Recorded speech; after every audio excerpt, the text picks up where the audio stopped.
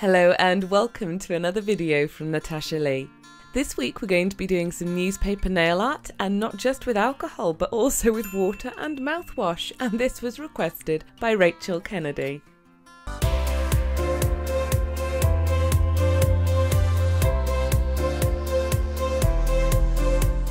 As always, after filing and performing cuticle work, I'm going to cleanse my nails with 99% isopropyl alcohol, and there's a link in the top right corner of how I look after my nails and do this.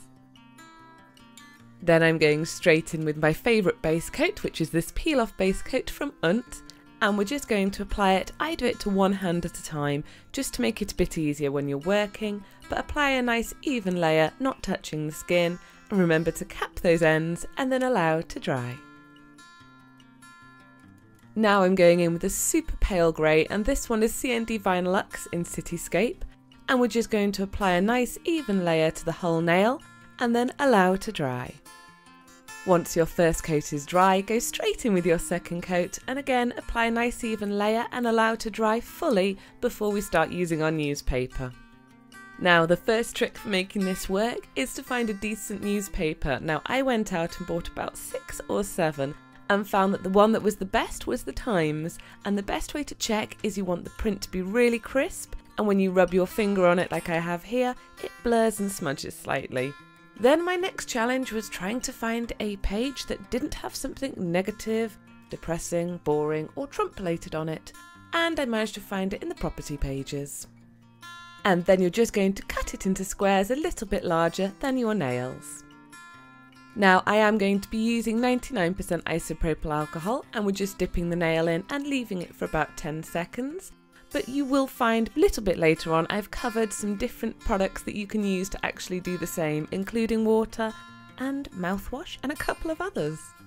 Once you've had your nail in your alcohol for about 10 seconds, apply the newspaper print side onto the nail and hold it really firmly in place. Now it's important to try and not move it because it will make the text blur, but you're going to hold it really firmly, and once it feels like it's stuck to the nail slightly, then you're just going to apply the pressure down the sides to transfer the actual print onto the nail. This is why it's so important to make sure your nail polish is completely dry.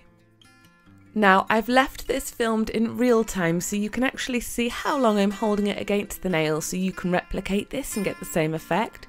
Do remember that not every nail is going to be exactly the same, and that kind of adds to the quirkiness because that's how you can tell it's not stamped, and it requires a bit more effort really. Once it feels like it's stuck down over the whole nail, very carefully just peel that newspaper straight off the nail.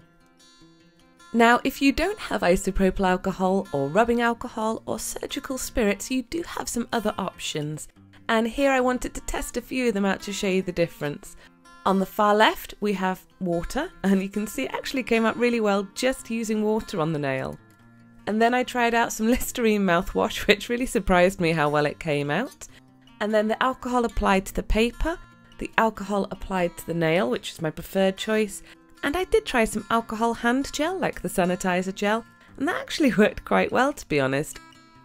Once you've applied your newspaper print to all of your nails, then just go in with a top coat, and this one is my favourite at the moment, and it's the HK Girl Glisten and Glow, and just float that top coat over the nail, and we want to float it so that we don't smear any of the print from underneath.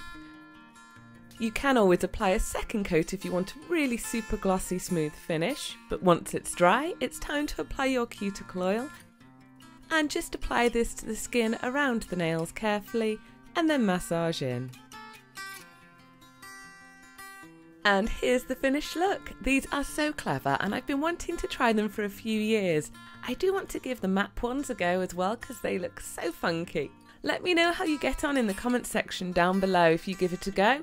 And let me know if you try any of the other solutions using mouthwash, alcohol gel or water.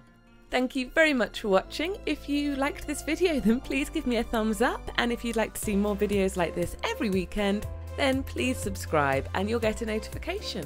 If there's anything else you'd like me to cover then please leave a comment down below in the comment section because your suggestions are always welcome.